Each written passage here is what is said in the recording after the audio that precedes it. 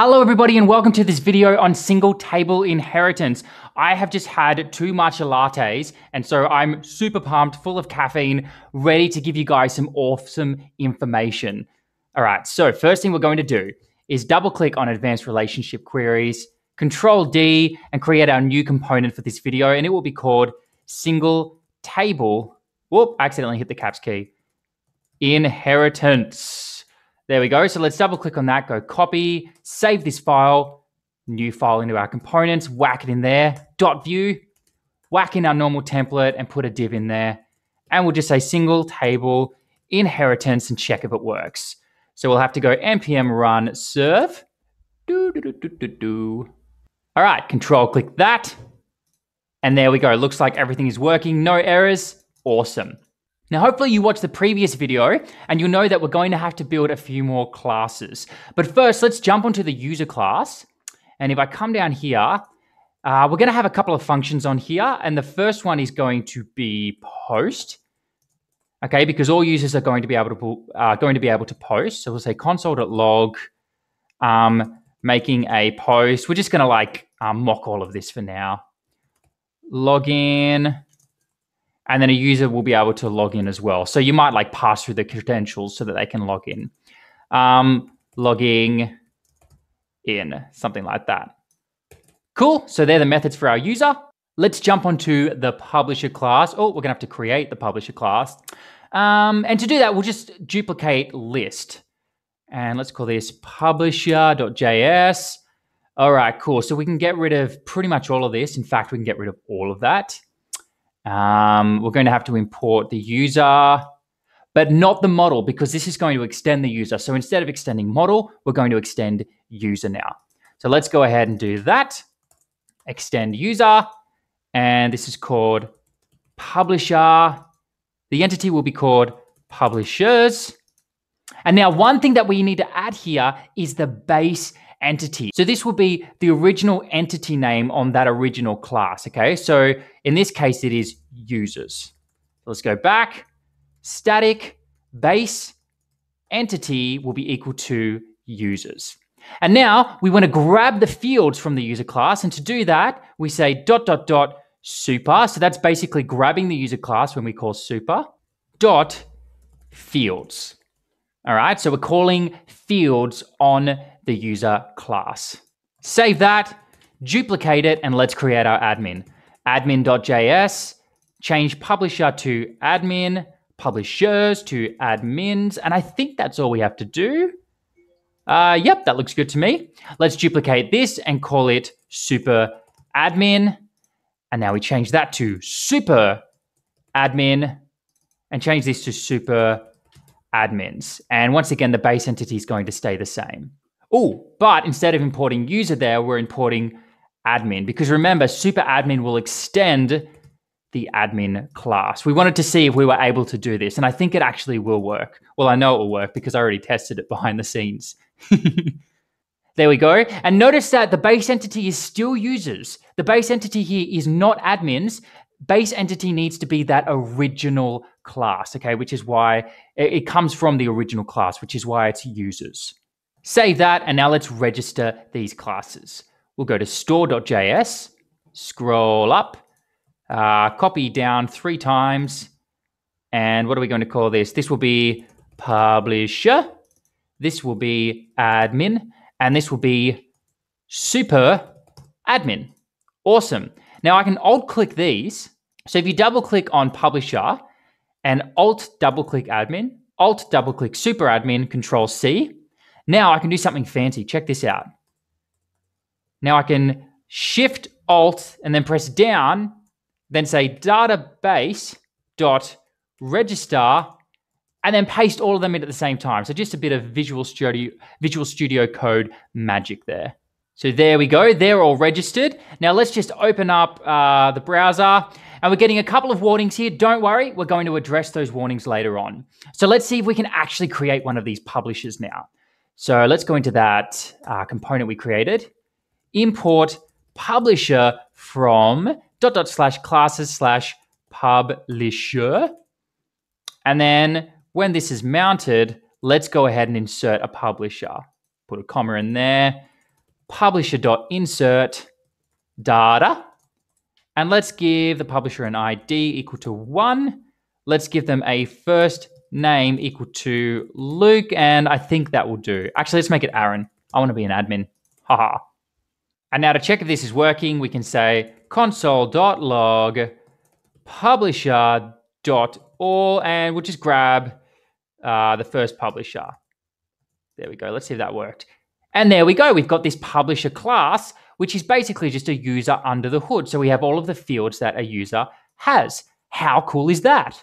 Now, another thing we can check is that the method on publisher works. So let's go back to publisher here. And that method, oh, we didn't actually end up adding the method. So it has a method called verify post. Console.log verifying the post. So we're just doing dummy stuff for now. And let's actually, while we're at it, let's go to admin and add a method for the admin called delete account. So you'll remember this from the previous video, console.log deleting the account. And then we also want to go to super admin and give them one called delete server. So delete server, console.log deleting the server. Cool, save that. Now let's go back into our single table inheritance view component. And now let's see if we can call .verify post and see if that works. There we go, verifying the post, it works. However, if we try doing one of those things that the admin can do, so let's go to admin, it should not be able to delete an account. So let's see if that works. No, it does not, which is good. We do not want a publisher to be able to delete an account. They don't have that function. Now, this is cool, but let's just imagine we get a request with a whole bunch of users. Some of those users are publishers. Some of those users are super admins. And what do we do about that? How do we deal with all that data and create the appropriate classes? So we want to be able to go user.insert and then insert all of the right kinds of classes. And in order to do that, we're going to need to use a type field here. So did we implement that? I don't think we did. No, okay, so we're going to have to put a new field on the user table called type. This dot attribute, and by default, let's just set that to user. So they're going to be the type of user by default. And now this user here is going to be a publisher. So we'll put in publisher. And now we need to tell Vuex ORM that if the type is equal to publisher, I want you to build a publisher class, all right? So if the type is equal to publisher, go ahead and build me a publisher class. Oops. Yeah, so let's jump into user. And this is how we do it. Scroll up, we say static types. That's going to be a function that returns all of the different types, all right? So one of them is admin. That's going to return an admin. So let's go ahead and import that. Another one of them is publisher.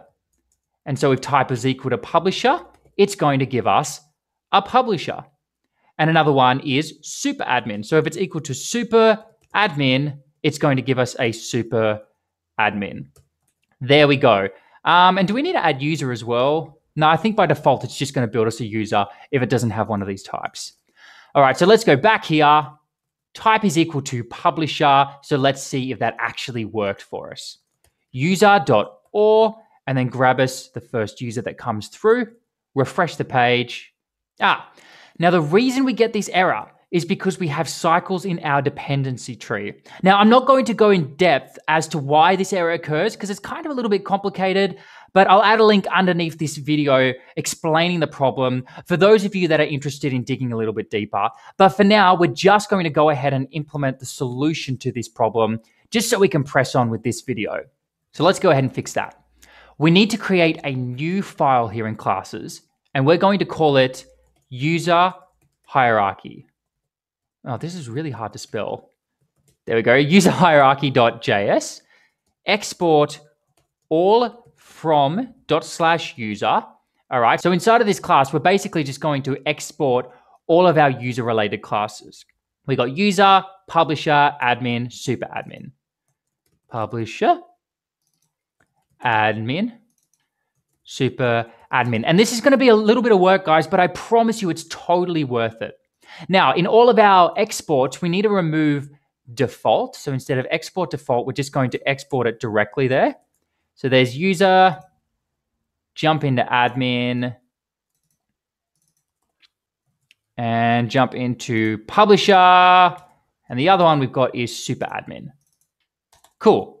And now what we need to do is when we import these classes, we have to go through user hierarchy.js. So this is kind of like, you could think of it as kind of like a pivot class.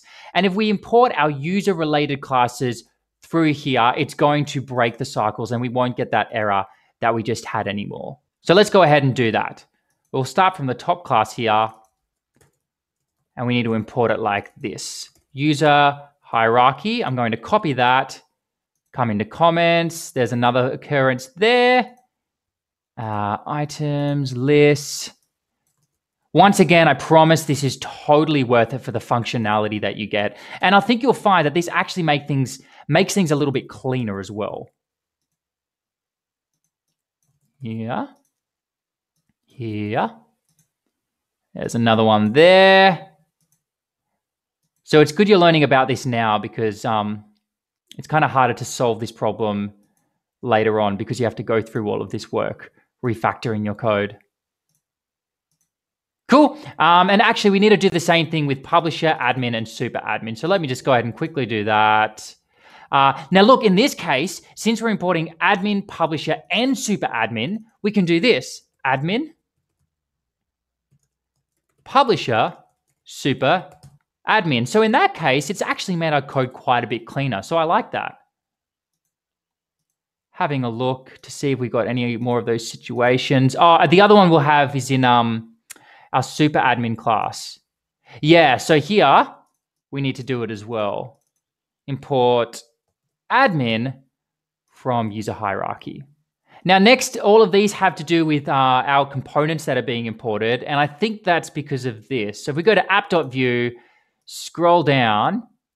Yeah, so we're going to have to remove a lot of these that we're importing just because users being imported the old way in those components. So I'm just going to get rid of it for now. It's just easier. Let's leave that one there. Come down here, get rid of these two component imports. And in here we have to say /classes/user hierarchy. And it looks like the last place we need to fix this up is in the store. So let's jump into the store, remove that, remove all of these, paste that in there. User, publisher, admin, super admin, nearly there, guys and girls. And there we go. These can all be left alone. And I think that'll be it for now. Oh, /classes/user hierarchy. All right, I think that's all the work we need to do to break the cycles. User is not defined in single table inheritance. So let's jump in there. Single table inheritance. Okay, because I'm not importing user here. So let's go ahead and import user, but of course we're going to have to do it the new way. /classes/user hierarchy. All right, I think we're done. And there we go. So that's fixed all of the cycles now. So it was a little bit of work, but totally worth it. And here comes the fun part. We can start playing with all of this data. So let's come up here and I'm going to put in a div and I'm going to put a div in that div. And then we'll say v-4 user in users. So we're going to spit out all of the users here and set the key equal to the user's ID. And let's just spit out here the user's name. We have to say first name, that's right. And then let's put a H2 up there. And this is where we're going to display all of our users. Now I'll have to scroll down here and actually create that computed property. Users, return user.all. There we go, refresh the page. And now we're grabbing all of the users. In this case, it's just Aaron. Now let's go ahead and create an admin. So instead of an object there, let's just cut that, turn it into an array, whack the object in there, and create an admin. So this one's going to have an ID of 2, a first name of Luke, because I am the admin, and then a type that is equal to admin. There we go, save that. And now let's just grab the user with an ID of 2. So find that user, and then we're going to try and use one of the admin functions. So if we go to admin, there we go, they can delete an account. So I'm going to copy that, admin.find, and then see if we can run that delete account function. Refresh the page, and it works. However, if we change this to 1, Aaron cannot delete an account. That's going to throw an error, which is exactly what we want. How about a super admin? Let's go ahead and add one of those. And let's make Shannon a super admin. Super admin. Okay, and she's got an ID of 3. And now super admin inherits from admin, and therefore a super admin should be able to call this function. Refresh the page, and it works. However, a super admin can also delete a server. So let's see if that works. Nice, a super admin can delete the server. Normal admins should not be able to delete a server. So let's see if that works. Good, we get an error there, which is really cool. And now for my last trick, we're going to spit out all of these different users into their correct categories. And to do that, we'll say return publishers, publisher.or, and what else? Let's return all of the admins by saying admin.or, and last but not least, let's return all of the super admins by calling superadmin.or. This is so exciting. I love this stuff. And now we're going to have to import all of those, which is really easy now. We just add it to the list. Admin, publisher, super admin, and I believe that's it. So refresh the page. Nice, that's all working. Now if we come up here, we can copy and paste this. Let's do publishers first for each, and we'll just call all of them publisher. There we go. There's all of our publishers. Let's get all of the admins and all of the super admins. Man, I cannot get over how cool this is. I love this functionality. Admins, and then super admins. Super admin. Oh, I'm going to have to change that to admin. There we go. I stuffed up the plurals there. And it works. How cool is that? So notice that in super admins, we only get Shannon, but Shannon also appears in admins because super admins is inheriting from admin. I honestly think that this is so cool, and we're so lucky to have this functionality built into Vuex ORM. So I hope you enjoyed this video as much as I enjoyed making it for you. And I really did enjoy making this video and playing around with this stuff. And as I mentioned, I didn't know before that you could keep extending and extending classes like we've done here with admins and super admins. So that's really cool. And you're lucky enough to have learned that. So thank you so much for watching. Now that we've covered just about everything in the series, I'm going to start teaching you some of my favorite patterns using Vuex ORM, because it turns out that there's a few tricks that you can learn around Vuex ORM that make your life so much easier and make your code so much more beautiful and cleaner. Actually, I'm just going to give you a quick teaser right now. So one of my favorite patterns is to be able to do something like this. User.$create. And I've got this thing where whenever I have a $sign beforehand, that means that this is going to be like a network request. And then I can just pass through a form, right, with all of my user details, and that is going to create the user. So with that line of code, I'm doing everything I need to create that user. And then it'll return a promise, so I can then say like .then, or you can use async await if you'd rather do that. But you can say .then, and then do something with the response, right? So the code is so beautiful, so clean, and I love writing code in this way. It gives me this wonderful API. All right, I'll see you in the next video. I can't wait to share more of this stuff with all of you guys and girls.